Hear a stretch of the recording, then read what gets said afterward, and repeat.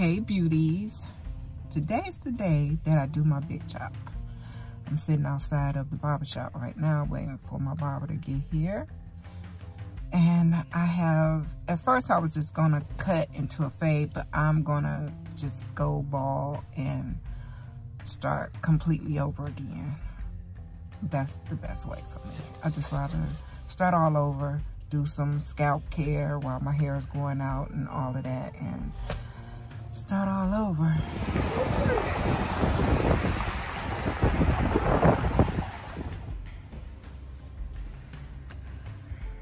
Shaving your head is an emotional thing. It just is.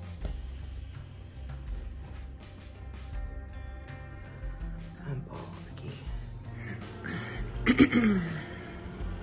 Okay. So, feel a little better.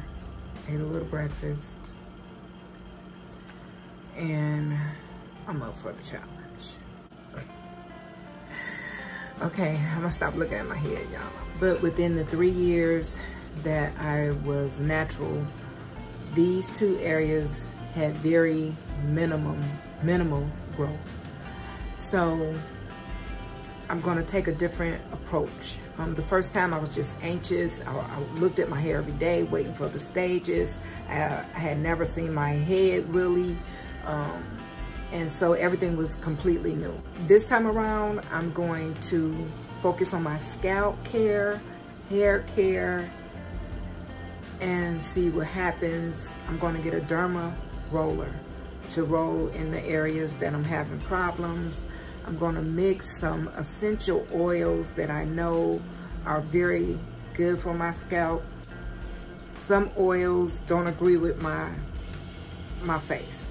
They break me out. So I'm gonna have to be very careful in the oils that I use. I plan on using aloe vera, grapeseed oil, peppermint oil, and maybe one more, but I'm fine with those. I'm gonna mix those up and use them in the derma roller and the aloe vera. Keep my head good and moisturized. I'm gonna even steam cap my scalp, steam to open everything up, and then I will apply the oils and everything, and you know, I just have a plan and I'm sticking to it. My intentions are to focus on my problems area and get that hair to grow, because the rest I know will grow. So it's just about growing healthy hair in those areas. But this is getting that hair to grow. So that is my focus this time.